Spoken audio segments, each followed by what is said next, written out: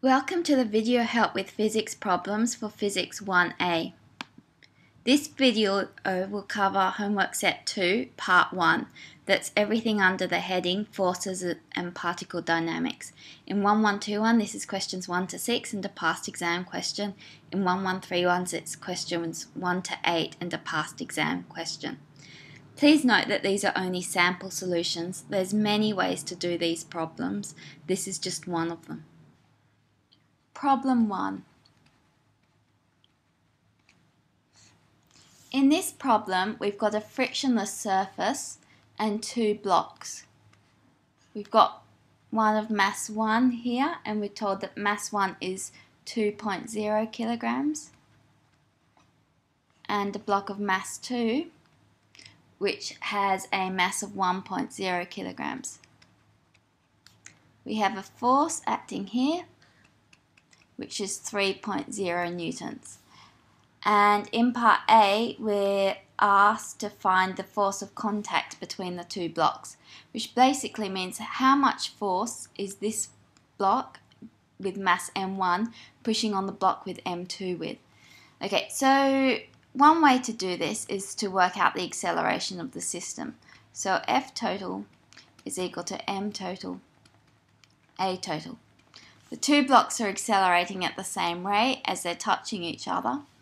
And so we've got 3 is equal to 2 plus 1 times A total, which tells us that A total is equal to 1. And so since the block M2 is accelerating at 1 meter per second and it's got 1 kilogram, we know that the force on block with mass 2, so let's call it F2, is equal to 1.0 times 1.0, and so the force is 1.0 newtons. Part B. Okay, in part B it asks us to consider what happens if the force is applied in this direction instead. So now the force is equal to 3 newtons in this direction, and we've gotten rid of this one. Okay, so in that case the acceleration of the system is going to be the same. We'll have this. But the force which M2 pushes on M1 will have the force on 1 is equal to the mass of 1, which is 2.0 times 1.0. So that's equal to 2.0 newtons.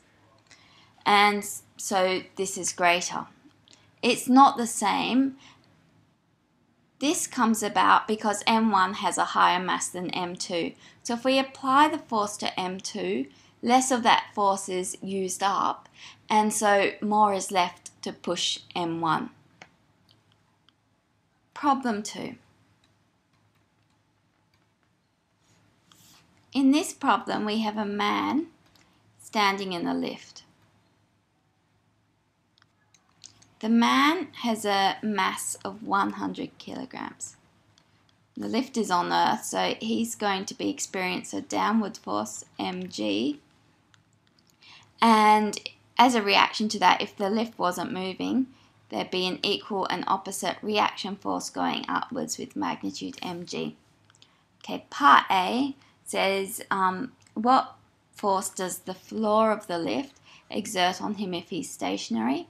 Well, if he's stationary, the floor of the lift is pushing up on him to cancel out this downwards mg force. So the force is equal to 100 times 9.8, which is equal to 980 newtons, and that's upwards. In part B, the lift is now moving up with a constant velocity. Well, when there's a constant velocity, the acceleration isn't changing, so there's no forces involved. So the force actually remains the same as it was initially. So force is equal to 980 newtons upwards. Part C. The lift is now accelerating upwards at 2 meters per second. So in this case, the floor is pushing on the feet of the man with this additional acceleration and hence force. So the force in this case is equal to the mg force, so the 9.8 plus the MA force, which is this 2.0, times the M, which is 100. So that's 11.8 times 100, or 1,180 newtons upwards. Okay, part D is moving up but decelerating at 3 meters per second. So in this case, the acceleration is equal to minus 3.0 meters per second. So in this case, there's actually a force acting in the opposite direction, in the downwards direction. So the total force is equal to 9.8 minus 3 times 100, which is equal to 680 newtons. And that's still upwards, but it's less than it was before.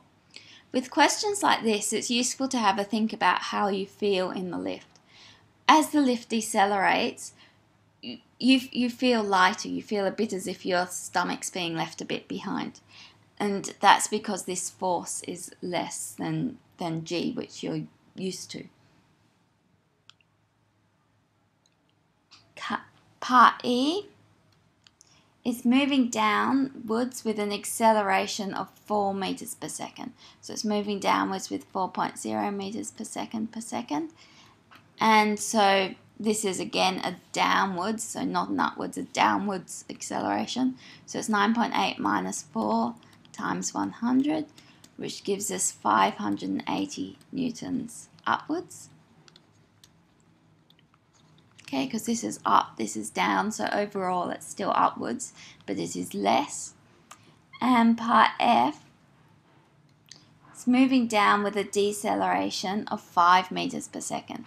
Okay, so moving down but decelerating, so that's actually an upwards acceleration of 5.0 meters per second.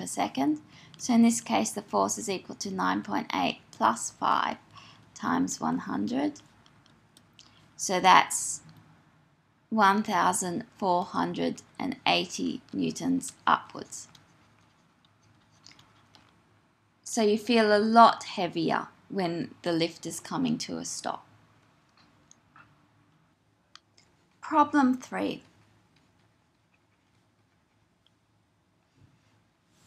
In this problem, we've got two bodies attached to each other, one of which is on an inclined plane. So the plane is at an angle of 30 degrees. We've got a body here with mass m1, which we're told is equal to 3.0 kilograms. We've got a pulley here, and we've got another mass hanging down here, mass m2, which is equal to 2.0 kilograms. They're attached by a string like this.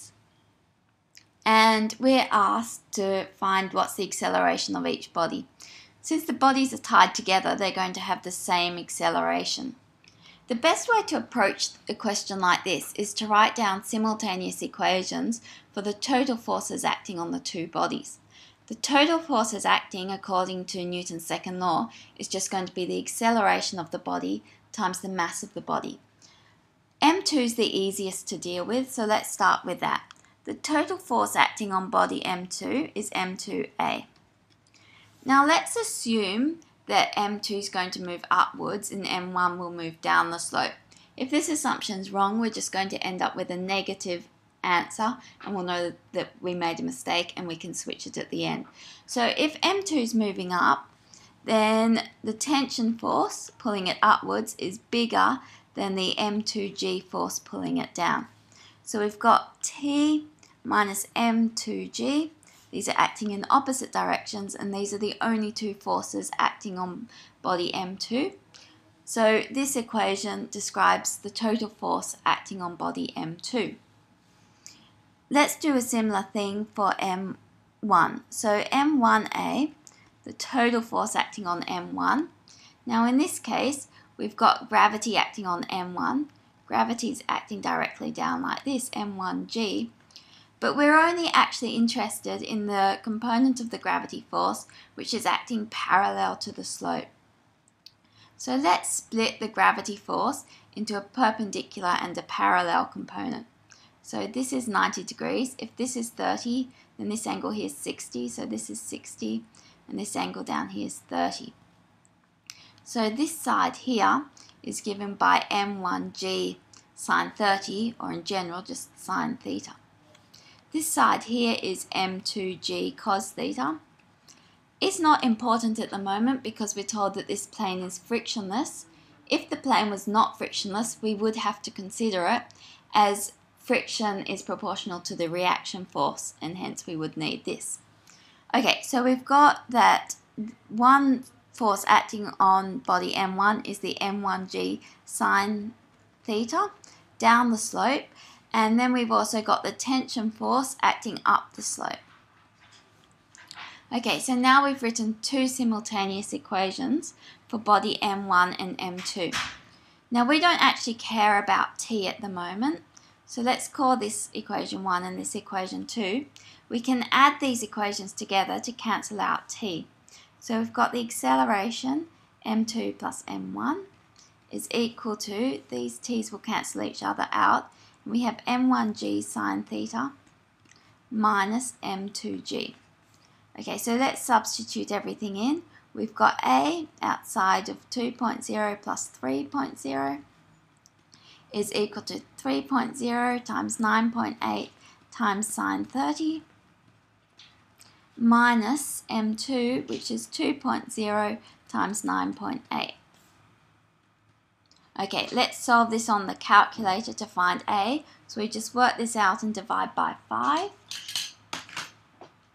Okay, when we do this, we end up with minus 0.98 meters per second.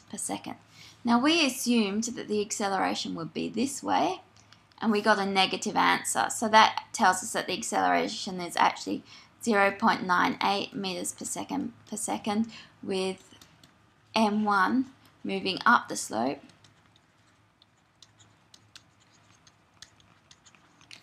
and m2 moving downwards. So that's what happens if you make the wrong assumption. It's not a big problem. Okay, part B, it asks us to find the tension in the cord. So what we can do is we can solve either this equation or this equation. We just need to be a bit aware that in these equations we took the acceleration as in the wrong direction. So this is the acceleration that we need to use with these equations. So solving part 1, because that's the easiest equation to solve, we've got t is equal to m2 a plus g. So that is equal to 2.0 times minus 0.98 plus 9.8. Solving that on the calculator, we end up with 17.64, which is 18 newtons. And that's this question. Problem 4. In this problem, we've got a plumb bob, which is a hanging mass, hanging from the roof of a railway carriage. So let's draw the roof of the railway carriage. Here's the vertical to the roof, and the plumb bob hangs down, making some angle theta with the vertical. Now, the railway carriage is accelerating in this direction. Now, there's 3 forces acting on this plumb bob, so we need to draw them all. We've got the tension force acting upwards, we've got the mg force acting downwards, and we've got the ma force from the acceleration of the carriage acting across like this. Now what we need to do is draw these together in a vector diagram. But let's just have a think about it. Newton's second law tells us that the resultant force, F, is equal to ma. So the resultant force is ma. So the tension and mg have to add to give us ma. So let's draw a diagram showing that. Here's our tension force acting upwards. Here's our mg force acting downwards. And here's our resultant ma force. I've given it a double arrow to show that it's the resultant. Now, from the symmetry, this t is this t, so these two are clearly parallel. mg is acting vertically, so this angle here is theta. And now what the question in part A is asking us to do is to derive an expression for A in terms of theta. So we can just use simple trigonometry to do this. Tan theta is equal to opposite over adjacent, so that's MA over MG. Our m's cancel out, and that tells us that A is equal to G tan theta. And that is our solution to part A. Part B is relatively easy. It asks us when theta's 20 degrees, what is A? All we need to do is use a calculator and substitute in the numbers. G is equal to 9.8, so 9.8 times tan 20 gives us 3.6 meters per second. We weren't sure if 20 was to 1 or 2 significant figures. If we take it as 2 and we've given our answer to 2. You could put 4 meters per second, but let's leave it as 3.6. And then it asks us to find theta when A is 2 meters per second. So we have 2, should really be 2.0. So let's put 2.0 is 9.8 times tan theta. So we want to find inverse tan of 2 over 9.8. When you do that on your calculator, you end up with 12 degrees. Problem 5. In this problem, we have an aeroplane which is flying around a circular path at a slight angle. So this angle, theta, is equal to 40 degrees, and our aeroplane is like this. We're told to assume that all the force that it needs comes from an aerodynamic lift force, which is perpendicular to the wingspan of the aeroplane. So there's a 90 degrees angle there. Okay, we need to consider the forces acting on this plane. We've got the lift force, which is pulling it up. We've got the gravitational force, mg, acting down. And then our resultant force will be the centripetal force, which will be acting in this way. It's flying with a circle of radius r.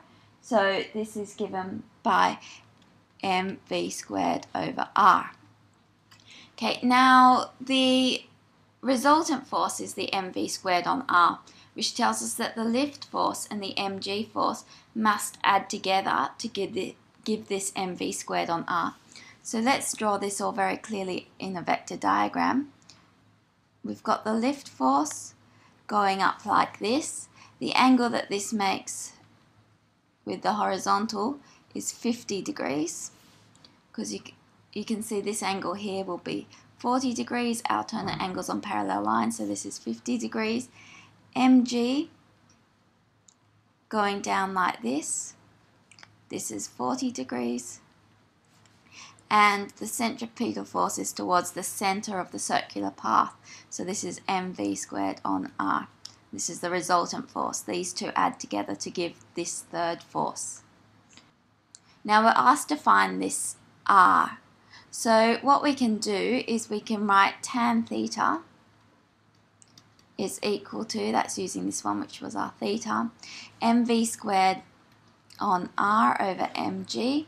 Our m's will cancel out, giving us v squared over rg.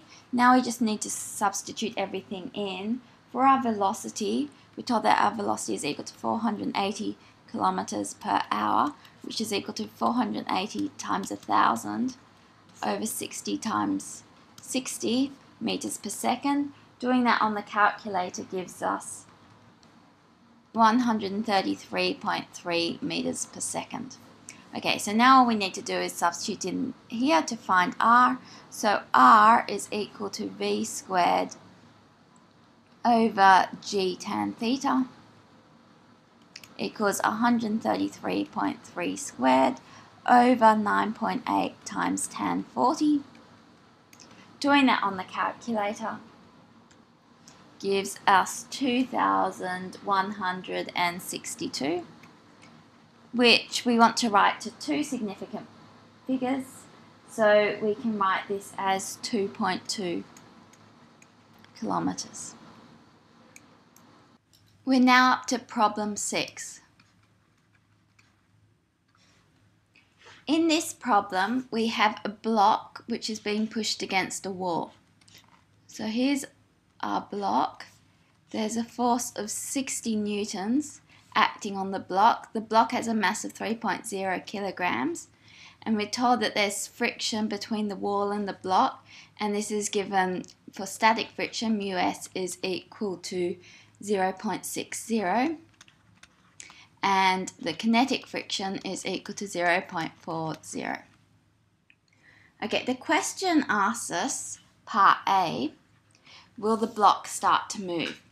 So the block will start to move if the forces acting on the block, up or down, can overcome the static friction force. So let's work out the maximum force of static friction which this block can have. So F friction max, and let's put an S for static, is equal to, this is just mu S times the normal force, which is equal to 0.60 times 60. And when you do this on the calculator, you end up with 36 newtons. So the maximum friction force, friction will oppose the movement, so the mg force would be down, the friction force would be up. The maximum force is 36 newtons.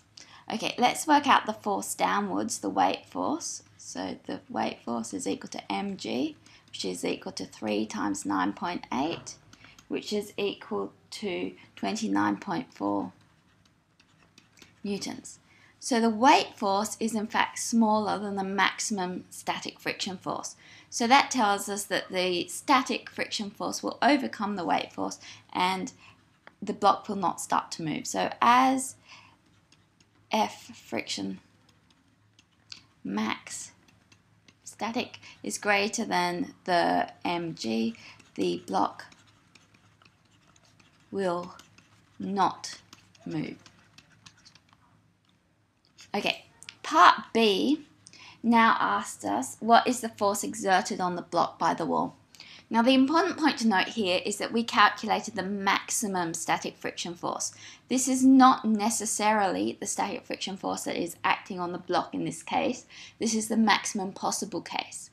Friction only acts to overcome an applied force. So in this case, the applied force downwards is mg, 29.4, and so the static friction force acting upwards is just 29.4. Otherwise, if it was 36 upwards and 29.4 downwards, the block would be accelerating upwards, and we know that friction doesn't cause things to accelerate upwards like that. So the force due to friction is equal to 29.4, and that is upwards, opposite direction to mg.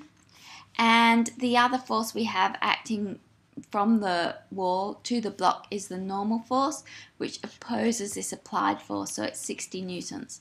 So and we've got N, which is 60 newtons, and that's in that direction, and that's the normal force. Okay, and so adding these two forces together, we need to use Pythagoras' theorem because they're acting at right angles. So we've got 29.4 newtons upwards, and we've got 60 newtons across, and so this is our resultant. Let's call this F total. So F total is equal to the square root of 60 squared plus 29.4 squared. Doing that on the calculator, we end up with 66.8, but since everything here is to two significant figures, we should write this as 67 newtons. And we also need to work out this angle. So the best way to do that is to use tan. Tan of theta is 60 over 29.4. Solving that on the calculator gives us that theta is equal to 64 degrees. So 67 newtons, 64 degrees below vertical. We'll answer it along with the diagram.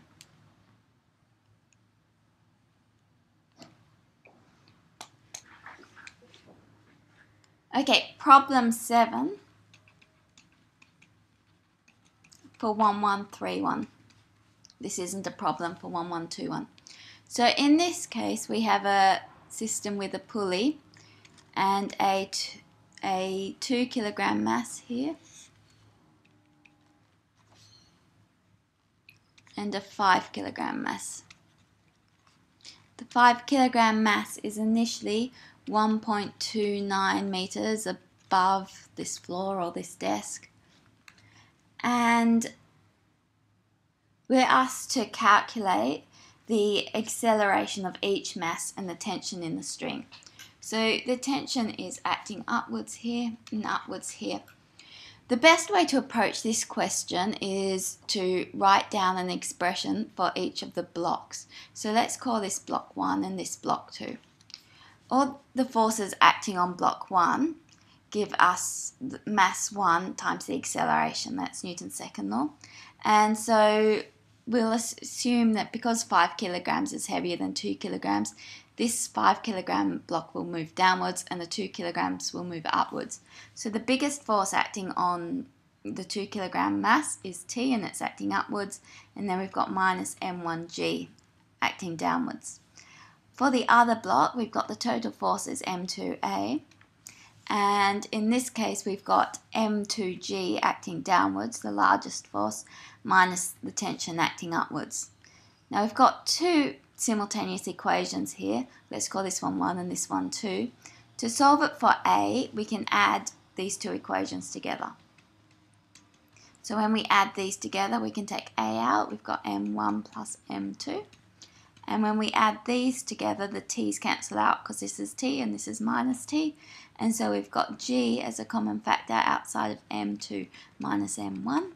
And so solving for A, we've got G M2 minus M1 over M1 plus M2. Just substituting in numbers, 9.8 times 5 minus 2 over 5 plus 2. Doing that on the calculator, we end up with 4.2 meters per second per second. So block 1 here, the 2 kilogram block, will accelerate upwards. Block 2, the 5 kilogram block, will accelerate downwards. Now we've also been asked to calculate the tension, so let's substitute everything back into this formula 1. We've got tension is equal to M1 outside of A plus G, so this is 2 times 9.8 plus 4.2. Doing that on the calculator, we end up with 28 newtons. Part B. Calculate the position and the velocity of each mass at time 0.3 seconds. Okay, so both these blocks start from rest and have an acceleration of 4.2 meters per second acting on them. So to solve this, let's start with considering block 1. Y1 is equal to V01T plus a half a yt squared. This is 0, it's got no initial velocity, so this is a half times 4.2 times 0.30 squared. Solving that on the calculator, we get 0.189 meters. So we should give it to two significant figures, so 0.19 meters. So block 1 ends up 1.9 meters above the bench, and we need to calculate its velocity. So the velocity is equal to the initial velocity plus AT, and so this is the initial velocity 0, so this is 4.2 times 0.30. Doing this on the calculator gives us 1.3 meters per second, and this will be upwards. This is above bench. Okay, now for the second block, they're tied together by a string which is taut. So if block 1 moves up 0.1 meters 0.19 meters, then block 2 moves down 0.19 meters. So the displacement for block 2 is equal to 1.29 minus the 0.19, which gives us 1.10 meters above bench. And it's also moving at the same velocity but in the opposite direction. So V2 is equal to 1.3 meters per second downwards. Okay, part C, it says the string now breaks at t is equal to 0.30 seconds, string breaks. And we need to calculate the acceleration of each mass. Well, that's easy. Now that the string's broken, there's no tension acting on the strings, so the only force acting on the blocks is the mass force, and so the acceleration is equal to g, or 9.8 meters per second downwards for both of the masses. Okay, part D says the time taken for each mass to reach the floor after the string breaks. Okay, so let's look at mass 1, the 2 kilogram mass. It was 0.19 meters above the floor, so it has to fall 0.19 meters. Its initial velocity at the 0.3 seconds was equal to 1.3 meters per second upwards, and its acceleration is equal to minus 9.8 meters per second. And so we can just substitute this into the equation. Y is equal to y naught plus v naught t plus a half a t squared, and we need to solve this to find t. So the final displacement is 0 when it's on the bench, starts 0.19 meters above the bench, starts 1.3 meters per second upwards, and the acceleration is minus 9.8 downwards. So let's make this a negative sign.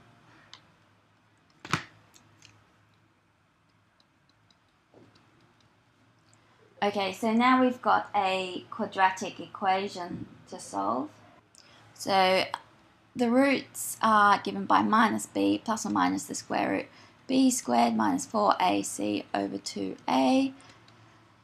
So that's minus 1.3 plus or minus the square root of 1.3 squared minus 4 times 4.9, but that's a negative, so we make this a positive, times 0.19 over 2 times minus 4.9.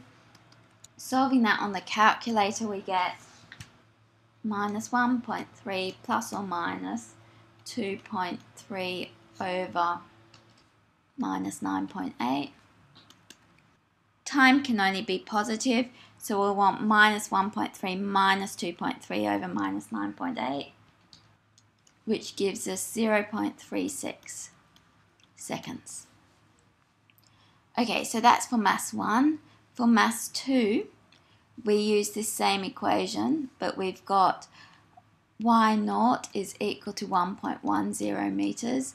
We've got v naught is equal to minus 1.3 meters per second, and the acceleration is the same. Okay, so substituting in, we've got 0 is equal to 1.10 minus 1.3t minus 4.9t squared. Once again, we substitute into this formula to find the roots. When we do that, we end up with t is equal to minus 1.3 plus or minus 4.8 over 2 times minus 4.9, plus 1.3. And so to get a positive number, it's 1.3 minus 4.8 divided by 9.8, which gives us 0.36 seconds as well. So they actually hit the ground at the same time. Now here's a challenge for you. Have a think about whether this is a coincidence or whether this would happen whenever you cut the string. Okay, problem 8, which is a 1131 problem. So in this case we have a particle which is moving along the x-axis, and at t equals 0 it's got a velocity equal to v0 and it's at x equals 0. So here it is going with velocity v0. It's acted upon by a force which opposes the motion and has a magnitude proportional to the square of the instantaneous speed. So the force is proportional to v squared, and we're told that the proportionality constant is beta, so this is equal to beta v squared in opposite direction to v. Okay, now we're asked to find an expression for the speed of the particle. Okay, so Newton's second law tells us that the acceleration of the body times the mass is equal to the total force acting on it. It's going to be accelerating in the negative direction as this force opposes its motion. So this is going to be equal to minus beta v squared. This is the total force acting on the body. Okay, so we can write acceleration is equal to minus beta over m v squared. And now we're asked to find the speed. Acceleration is given by dv dt, and this is equal to minus beta over m v squared. And so we need to now integrate this to find out v. Beta and m are constants. So let's write this as dv over v squared is equal to minus beta over m dt. And we know initially it's got speed v0, and let's say it has speed v at time t. So this is dv over v squared is equal to minus beta over m. These are just constants, so they can come out the front. v0 was at time 0, v was at time t, so this is dt. Okay, integrating 1 on v squared gives us minus 1 on v, and we have to work that out at v and v0. It's equal to minus beta over m t, t and 0. So this is equal to minus 1 over v plus 1 over v0 is equal to beta over mt. Now we have to rearrange this because we're asked to find v, which is in this term. So let's write 1 over v is equal to 1 over v0 plus beta t on m, which is equal to over v0 m plus v0 beta t. And this we can rearrange to get v by itself. Gives us v is equal to v0 m over m plus v0 beta t. Okay, in part 2 we're asked to find the position, and let's just recap. We've got v is equal to v0 m over m plus v0 beta t, and this is equal to dx dt, as v is just the derivative of the position. v0 m and beta are all constants. T is obviously a function of t, so we need to rearrange this a bit. So let's write this as v0 m dt over m plus v0 beta t is equal to dx. And now we can integrate. We're told at time 0 it was at position 0, and we'll assume that at time t is at position x. Okay, now when we integrate this function of t with a t down the bottom here, we end up with a logarithmic function. So we've got this v0 m as a constant out the front, and then we've got 1 over beta v0 log m plus v0 beta t. at 0 and t, and this is equal to x from x to 0. Okay, so we've got v naught m is over beta v naught, just moving this out the front, and this is log m plus v naught beta t minus log m is equal to x. So v naught m over beta v naught is equal to log m plus v naught beta t over m is equal to times is equal to x. So let's just simplify this as much as possible, and then we've got our expression for x. So x is equal to m over beta log. Now we've got, if we can divide both these terms by m, so this is just 1 plus v naught over m beta t. And that solved it for the position. Okay, next we're asked in part 3 to solve it for the acceleration. We define the acceleration in the beginning as minus beta v squared on m. We've got v here, so all we need to do is substitute in. This is equal to minus beta over m. V naught squared m squared over m plus v naught beta t squared. Let's cancel this m with this m. So we've got minus beta v naught squared m over m plus v naught beta t squared. It's probably the neatest way to write this expression, so we'll leave it like that.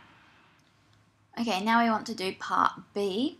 We've got the expression v is equal to v naught m over m plus v naught beta t.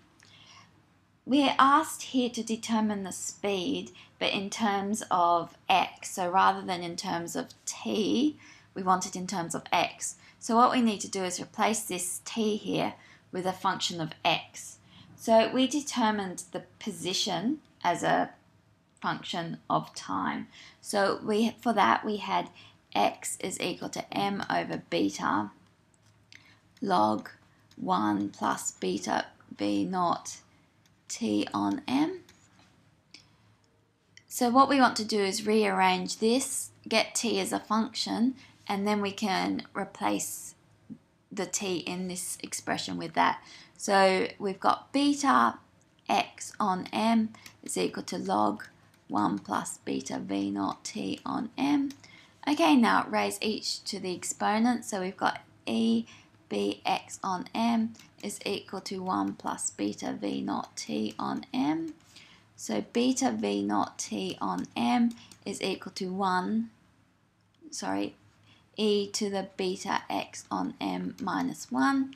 And so t is equal to m over beta v naught e to the beta x on m minus 1. Now all we need to do is substitute this back into this expression here. So when we do that, we end up with v is equal to v naught m over m plus v naught beta m over beta v naught e to the beta x on m minus 1. Okay, these cancel. We've got an m here and an m here, which cancel. So we've got v naught over 1 plus e to the beta x on m minus 1. These cancel. And so we've got v naught e to the minus beta x on m. Okay, part 2 asks us for the acceleration of the particle as a function of the displacement. So we've got that the acceleration is equal to minus beta m v naught squared over m plus beta v naught t squared. So now we just need to substitute this into here. So we've got minus beta m v naught squared over m plus beta v naught, that square should be here, times m over beta v naught, these will cancel, e to the beta x on m minus 1, all squared. Okay, now we can't cancel out the m's at this stage, but we can expand this, and we've got m minus m. So we actually end up with just the m e beta x on m all squared. So we can write this as minus beta m v naught squared over m squared e to the 2 beta x on m.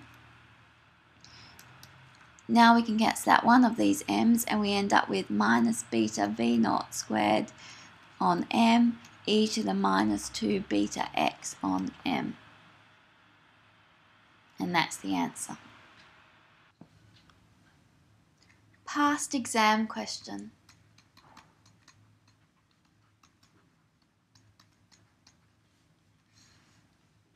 Past exam question.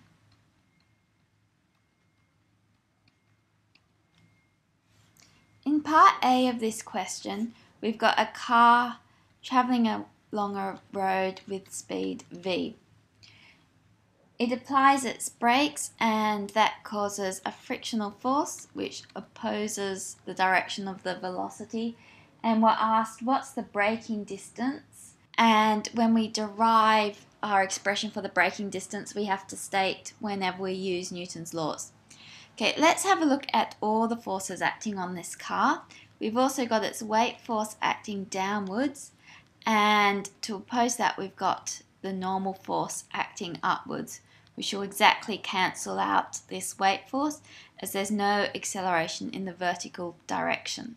Okay, so that is Newton's third law. We've got the reaction force opposing the action force here. Okay, now Newton's second law tells us that since this friction is the net force acting on the body, this is equal to ma. And we also know that this friction force is equal to the coefficient of friction times the normal force, which has magnitude mg. And in this case we're using mu s as these wheels are rolling over the surface. So we've got a stationary surface between the wheel and the road. So if we used mu k, we'd actually end up with a larger braking distance, which is why we don't want cars to skid, because the braking distance is then actually larger. So the frictional force is given by mu s mg. Okay, so we've got A is equal to mu s g. Now we're asked to derive an expression for the braking distance. So to do that we can use v squared is equal to v naught squared plus 2as. So the final speed, because it's braking, is 0. The initial speed we're told is actually v.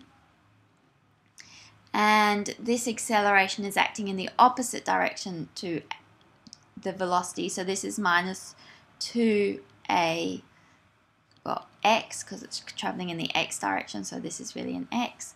And so we have our braking distance x is equal to v squared over 2a. We're not given a in the question, so we need to put a in terms of mu s and g, which is v squared over 2 mu s g. And that's our expression for the braking distance. Now for part 2, all we need to do is substitute in some numbers. We'll be using mu s is equal to 0.85. And we're told first of all if v is equal to 50 kilometers per hour, what's the braking distance? So 50 kilometers per hour is 50 times 1,000 over 60 times 60, which gives us 13.8 meters per second. And so the braking distance is equal to 13.8 squared over 2 times 0.85 times 9.8. This gives us 11.6, which is 12 meters. In the second case, we're told v is equal to 80 kilometers per hour.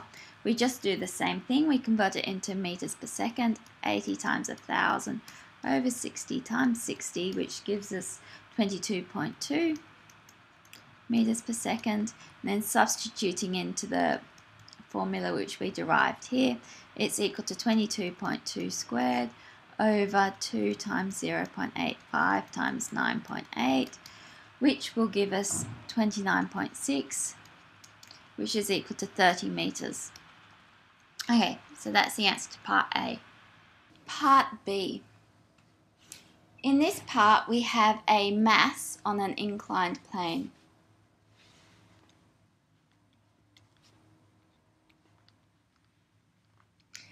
The mass is moving up the inclined plane with a constant speed v. Because v is constant, this tells us that the net force is equal to 0 as the mass is not accelerating. What we now need to do is consider all the forces acting on this mass. So we've got a force F, which is being applied to the mass. The mass has its weight force acting downwards. It's got a normal force acting perpendicular to the plane, and it's also got a friction force which is going to oppose V and so act in this direction. Now the aim of the question is to work out what F is. You need to realise that as the net force is 0 and it's not accelerating, these four forces will add together to give 0. Okay, so let's start by working out what the frictional force is. The frictional force is going to be mu k, the coefficient of kinetic friction as the block is moving, times the normal force. Okay, so what we need to do now is work out this normal force. The normal force will come about as the reaction force to two components, the reaction of F perpendicular to the plane and the reaction of mg perpendicular to the plane. So let's split these forces into components parallel and perpendicular to the plane. Here's F. We can draw this is theta, so this is F cos theta, and here we have F sine theta. So this is the part pushing the block into the plane. So there will be a reaction force to that. Part of N will come about due to this. Okay, now we need to do the same thing with the weight force. We need to break it into components parallel and perpendicular to the plane. So here's our weight force going downwards, mg. Now that's comprised of a component parallel to the plane and a component perpendicular to the plane. Let's have a quick look at the geometry. Here's 90, so this angle here is, this is theta, this is 90 minus theta. So this is the 90 minus theta, so we've got theta down here. So this one's mg cos theta, this one's mg sine theta. So pushing the block onto the plane, we've got the F sine theta and the mg cos theta, which tells us that the normal force will have magnitude mg cos theta plus F sine theta, and our frictional force will equal mu k mg cos theta plus F sine theta. Okay, so all our forces perpendicular to the plane are in equilibrium. The component of F and mg are balanced by the normal reaction force. So now what we need to do is consider all the forces parallel to the plane. We've got the frictional force that's acting down the plane.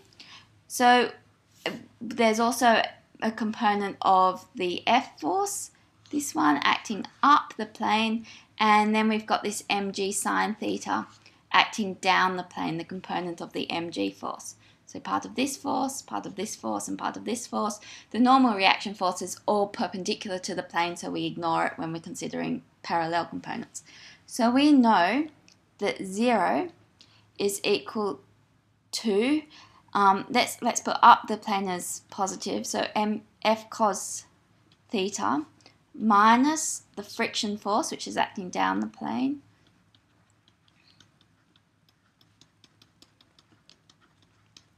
and then the gravitational force is also acting down the plane. Okay, now the question has asked us to derive an expression for the magnitude of F. So let's move all the terms with an F over to one side and leave all the terms without an F on the other side.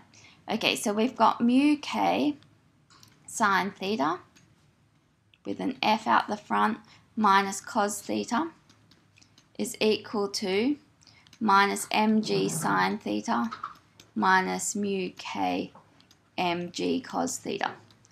Okay, these negative signs, let's make them all positive and this one negative. And so we can write this as F is equal to, let's take mg out as a common factor, mg sine theta plus mu k cos theta over, we've got cos theta minus mu k sine theta. And that there is an expression for the magnitude of F. Now it's worth, because this is quite a complicated expression, just checking it for a simple case. Let's imagine that we made this plane horizontal. So now the plane's horizontal, and that gives us theta is equal to 0. In this case, F would have no component perpendicular to the plane, and so N would be equal to mg. And we would expect the weight force and N perfectly balance each other, so we'd expect the friction force and F to perfectly balance each other. So let's just check that that happens. If we substitute in 0, F0, we've got mg, now sine of 0 is 0, plus mu k over cos theta, which is 1. So this is equal to mg mu k. And that is indeed the frictional force, because we said the reaction force was N, which tells us that friction force is equal to mu k N, which is mu k mg. And so in this case, F at theta equals 0 is equal to the friction force, which is what we expect. So that's good. Okay, part 2. We're now asked to derive an expression for the work done by F. So work is equal to F dot S, where these are in the same direction. So remember, it's moving up the slope with the constant velocity v, so ds will be up the slope, and F is in this direction, and we split that into a vertical and a parallel and a perpendicular part. Here's theta, so this was F cos theta, this is F sine theta. Okay, so power is equal to dW dt. The F is constant, so this is F dot ds dt. ds dt is just V, and we've got the dot product of these two things, so we only consider the components acting parallel to each other. So this is F cos theta, so this is equal to F cos theta, and this is V, so this is FV cos theta, is the power expended by this force F. Okay, now in part 3, we've got a car on a banked roadway. It's going around a radius R, and we're asked to derive an angle theta for which the car goes around the bend at uniform speed v, and that there's no frictional forces either up or down the plane. Okay, so let's consider all the forces acting on our car in this case. We've got the weight force, mg, going downwards. We'll have the centripetal acceleration here, mv squared on r. And then we've also got our normal force going up like this. Now, the mv squared on r is the net force, the acceleration force, ma. So n plus w should equal our centripetal force. So let's draw a diagram showing this. We've got mg going down. We've got the normal force going at an angle, and then these added together give us the FC, and these are perpendicular to each other. Now, just looking at the geometry. Okay, so this is theta, so this angle in here would be theta, and this angle would be 90 minus theta, so this is 90 minus theta, and this is theta. Okay, now the centripetal force is given by mv squared over r, and so we can use this to derive an expression for theta. Tan theta is equal to opposite over adjacent, so that's mv squared on r mg, And so we've got theta is equal to the inverse tan of v squared over rg. And that's the answer to that part. Now, part 4 asks us to state the direction of the force that the car exerts on the driver in case 3. Explain your answer in 1 or 2 clear sentences. Well, the force which the track exerts on the car is the same as it exerts on the driver. The driver's attached to the car, it's in the car, and so the direction's just going to be in the normal direction. So, in the direction of n as has same direction as track on car.